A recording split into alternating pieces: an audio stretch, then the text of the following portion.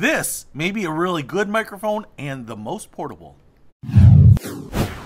What's happening, Panda Nation? Peter Von Panda here. I just picked this up. It's by Samson, and it's the Meteorite, and that's because it kind of looks like a little meteorite. But I picked this up because the Samson microphones that I've had in the past have been pretty good, and I'm looking for something to go on the road with me, but I want it to be pretty small. I've got plenty of mics that are really big, have a big footprint, take up a lot of space in my luggage, and I don't want that. I'm looking for the smallest thing possible that gives me decent audio quality, so I can still do meetings, so I can record videos, so that I can live stream with you from time to time. So here is what it looks like. Now, it's kind of interesting because it's two pieces, and it's kind of low tech in that way, but it actually makes a lot of sense. So first of all, we get the microphone and this little base right here, and everything is this chrome plastic. It's not metal, but there is a weight here in the bottom. We do have a little rubber ring on the bottom here, so it should kind of stand in place. You can see a little cutout here for the cable.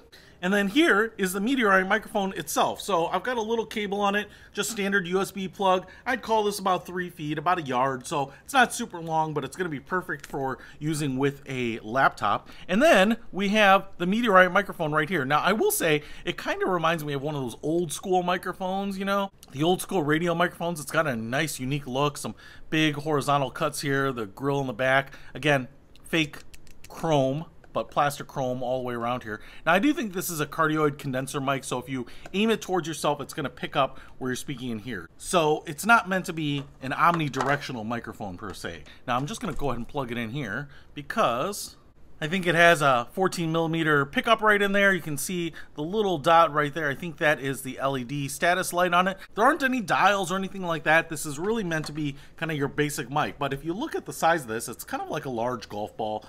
Smaller than your typical light bulb, and it's not that big. So what I think is between this and this, it'll pack nicely in my luggage. But then when you are using this on your desk, what you can see is it'll drop in there. Now I will say there is a magnet in there. It's holding the sucker in. It does allow it to rotate nicely, but you also don't have to worry about it kind of just rolling out like the Autobots. Roll out!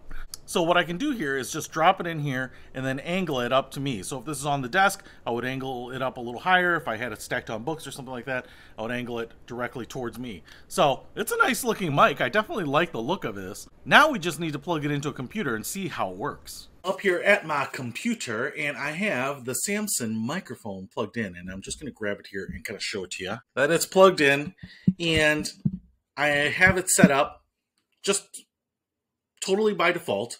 I want to say hello.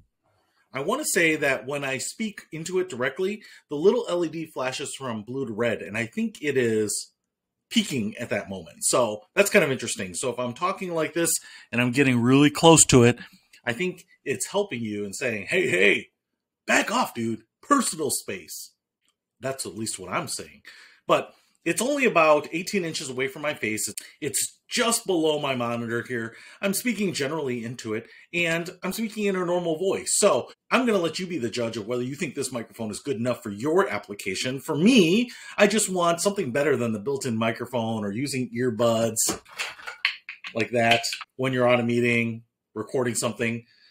I'm surprised at how bad the audio on earbuds is. They sound fine when I'm on a phone call, but when people plug them into their computer and use them for meetings and stuff, it sounds so awful to me. So anyway, hopefully this is something that will allow me to travel with it easily because it's so tiny, so small, and yet hopefully it will be a much better audio experience for anyone that has to suffer through some of my videos or live streams in the future. So that's the one that's going to go with me on the road, whether we like it or not, because all my other microphones are about the size of a shoebox, so the Samson wins. But if you're interested in it because of the size or the audio quality, then you can pick one up too, because it might make your online meetings a little bit better. I'll put a link to it in the description below. Peter Von Panda, out. We can discover more and explore so much deeper.